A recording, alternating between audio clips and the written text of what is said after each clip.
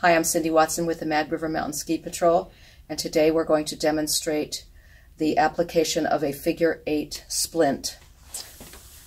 This skill can be found on page 677 of the OEC manual. Figure 8 splints are used for mid to proximal clavicle fractures to give support to the shoulders and get comfort for the patient.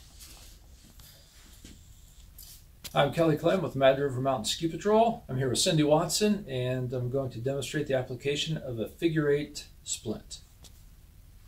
So what we're going to do is take two cravats. One is going to go on the front and underneath the arm, axilla. The other is going to come up underneath the arm here on this side. So we use these for treatment of a mid to proximal shaft clavicle fracture. And on Cindy here, we'll assume it's going to be her right shoulder or right clavicle here.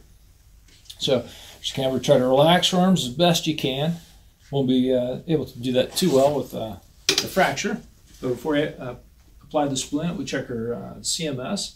So she has good cap refill. Can you feel me touch here? Mm-hmm. Good. Can you move your fingers for me? Good. Okay. So just try to relax that in a position of comfort. So we're going to take the upper cravat on the right side and the lower cravat on the left. And all we're going to do here is just secure this as an anchor point for our the cravat. So here I'll do a little square knot. I think that's probably one of those secure knots. And then with the other two, the upper one and the lower one here on this side, we're going to use this to tension the splint.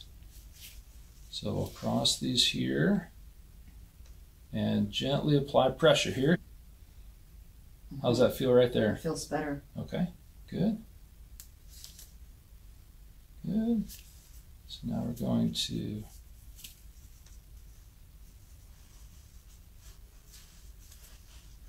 tie another knot here on this side. There's a number of ways you can do this. You can wrap this over the other strap if you want, or you can do it like this. Good. Okay.